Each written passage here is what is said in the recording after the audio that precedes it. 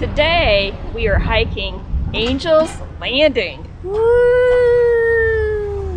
Fun fact, a Methodist minister said that Angel's Landing was so high up and so beautiful that only angels could land there. And that's how it got its name. Oh shit. Okay, just one step at a time. One step at a time.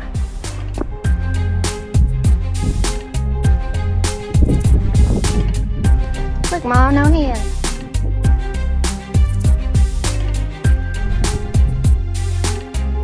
Hey, I'm Lana. And I'm Casey, and we are Class C Broads. In today's video, we are going to tell you what to expect if you are going to hike Angel's Landing, and also give you some tips for hiking it. Now, it looks scary, and in some respects, it is, because we are gonna hike all the way up there. If you've done Angel's Landing, I'd also be curious to know what you think of it. Were you as scared as we were? I wasn't scared. Talk for yourself. Oh, well, you'll hear all about it in this video, so stick around. 'Cause we're Class C Broads, we're girls who RV, we're dames who don't just live the dream. Let's go look up the toad and hit the road.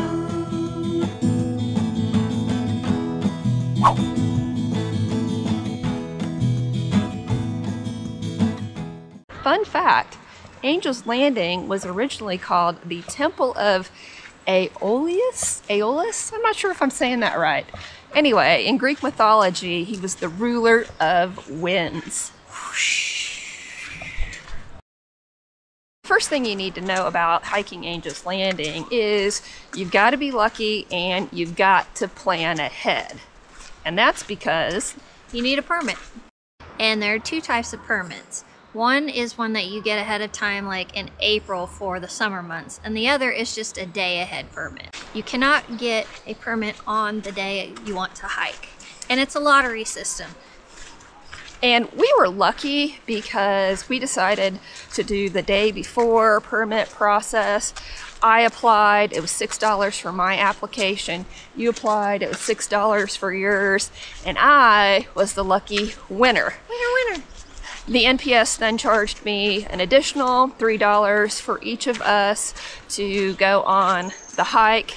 And so it basically cost us $18 total to be able to hike Angel's Landing.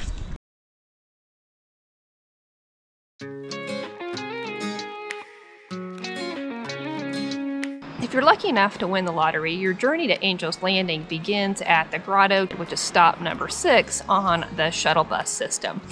And in our case, we could either get a before 9 a.m. start time or an after 9 a.m. start time in the lottery. And we were lucky enough to get the after 9 a.m. start time. And of course, we got there promptly at 9 a.m. Don't forget to download your permit offline because they can ask for it anywhere on the trail and there's not internet access while you're climbing.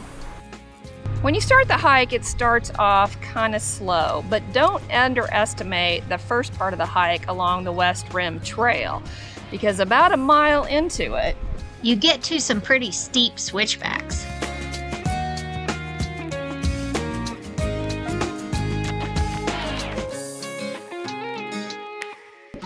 okay, what grade do you think this is?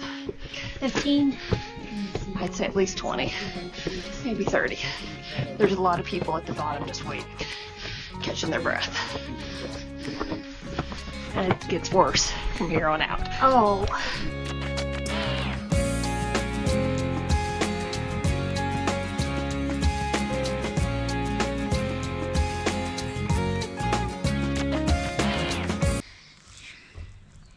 In this part of the park, there are protected owls.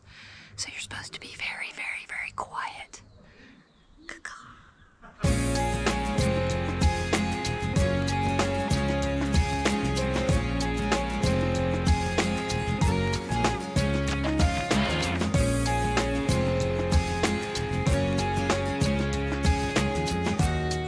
Refrigerator Canyon, and it's been cool all day, so we don't notice much of a temperature change.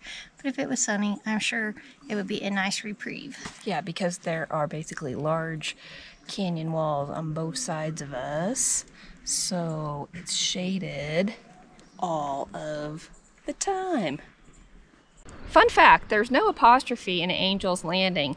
Since the 1890s, there's this entity called the U.S. Board of Geographical Names and whatnot, and basically they make all of the official names, and there are no apostrophes, with 5 exceptions, in any geographical landmarks. Bureaucrats always making exceptions. Yeah. Can't just be straightforward. But Angel's Landing, no apostrophe. So then what's up with the apostrophe in Walter's Wiggles?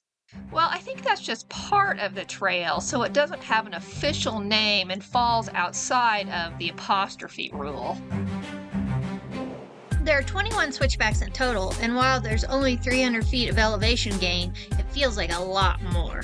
When the Wiggles were constructed back in 1926, they were named after Walter Rusch, who was the first superintendent of Zion National Park.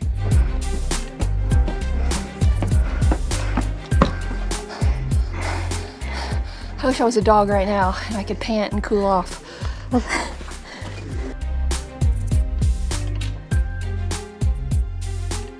Damn you, Walter. I'm blessing you and I'm cursing you at the same time. Thanks for making them, but could you stretch them out a little bit?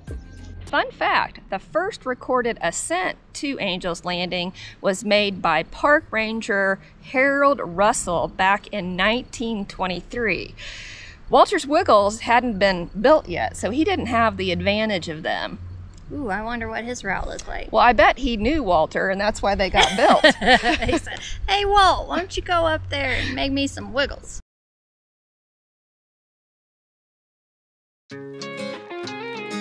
So this is Scout's Lookout. If you don't want to go to the top of Angel's Landing, this is a great place to turn around, have a snack, grab a drink, and then watch your crazy friends go to the top of Angel's Landing.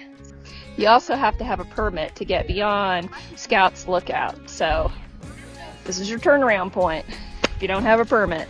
It's kind of hit or miss when you're going to see a park ranger. We saw one right around the start of the trailhead at the Grotto, and he actually checked us in. But then interestingly enough, right at Scout Lookout before you start your big descent, there wasn't any park ranger checking permits, at least when we were there. Right. There's also restrooms at Scout's Lookout, so if you have to go potty, this is the place to do it. Scout's Lookout has it all. So, what do you do with all that poo up at Scout Lookout? Well, fun fact, it's called Helipoo Day, and a helicopter comes with these big drums and takes all of the poo away. So think before you go. And check to make sure it isn't Helipoo Day because they close the trail on those days. We made it this far. We're heading up for the rest.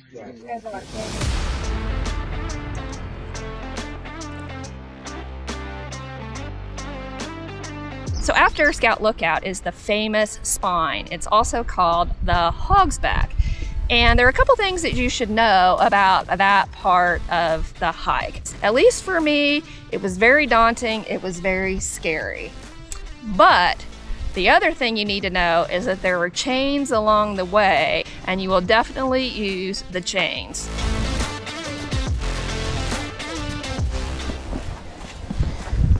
There's this false sense of security right now because there's rocks here, but it's sheer drop off. That cactus will totally catch you.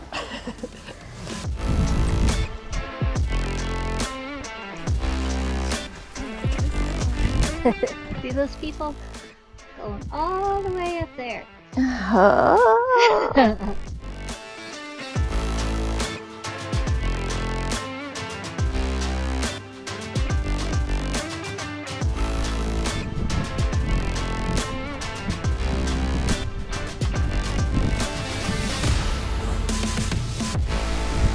Oh my, this is the part right here.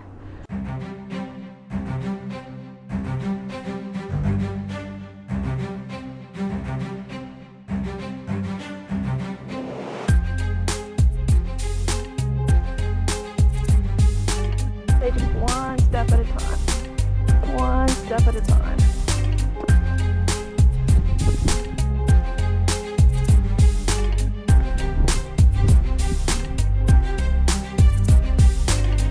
Where are the chains? Where are the chains? You don't need chains, there's steps. The chains. I need the chains. I think the things that are important to know about this part is that there's definitely a path that you will follow. So you're not meandering around, and you have little handholds and footholds that you can use to make you feel safer. And you might have to scramble around some people, but everyone was very nice and very patient. And people also make a lot of jokes along the way. I think you hear a lot of, are we there yet? Is this it? Is this the end? And no, you're not there yet. You'll know.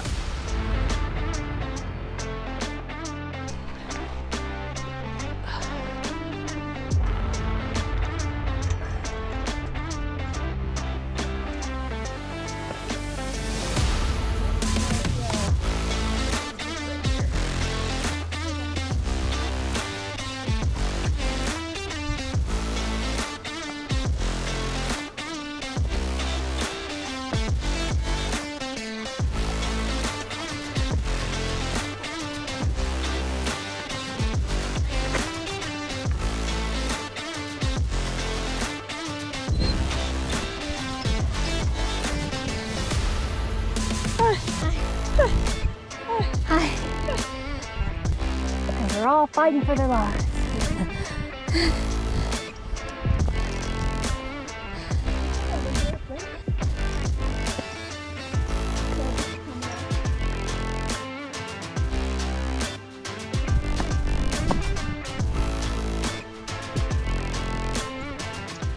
Okay, we made it. So excited. It was not as challenging as we thought it would be, so that's good. You know, I think Lana maybe hyped herself up a little for it. People are very patient, and they let you pass and you let them pass, and I think that the permit system is working so that it's not overcrowded.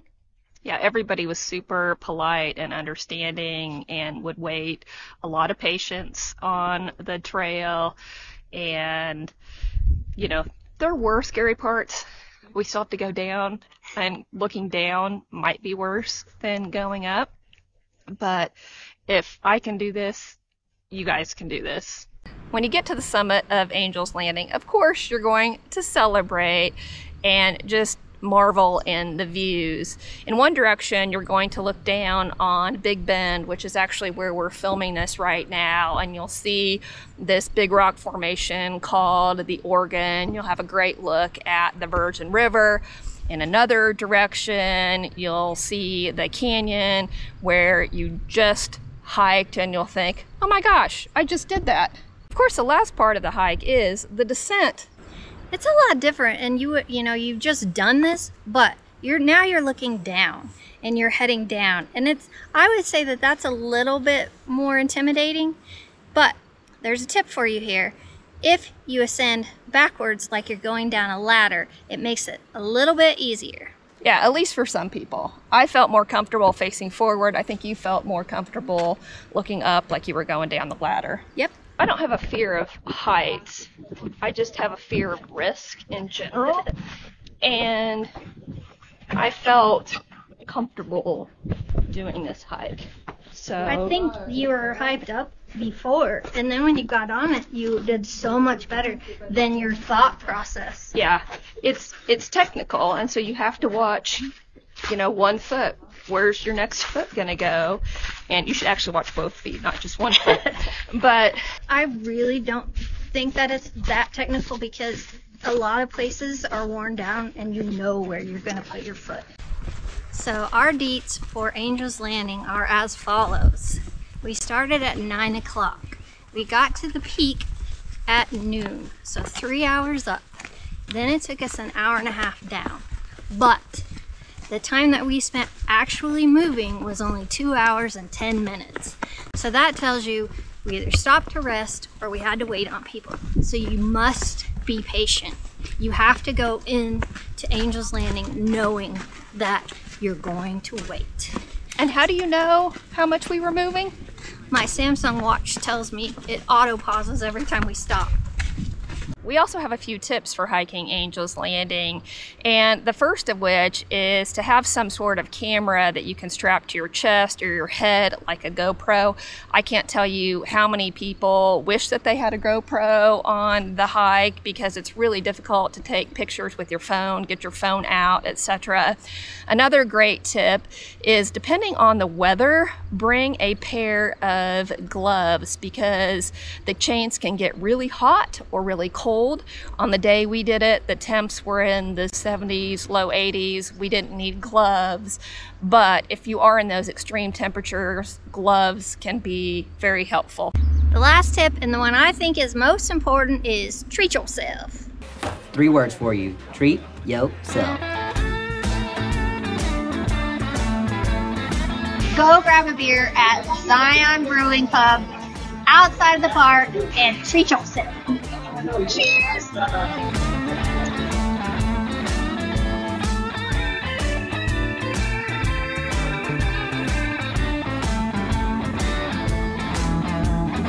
We hope this video helped you make a decision about doing Angel's Landing. And if you decided to do it or not do it, let us know why in the comments.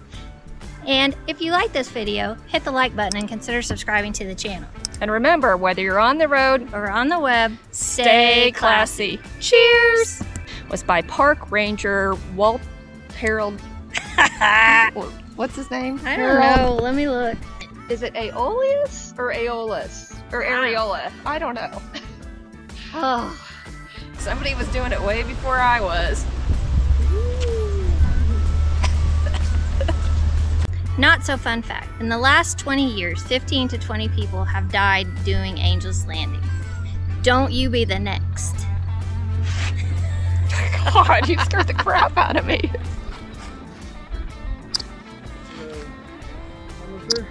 Look at me again. No, look at me. Put your head up. So Scout's Landing is where Scout lookout. Yeah. After Scout Landing is, of course, this. Scout lookout. Okay. They gotta take a helicat. Fun fact. To get too excited. Do you not know which? Fine line. Right now. Fine line. Oh, tramp stamp it.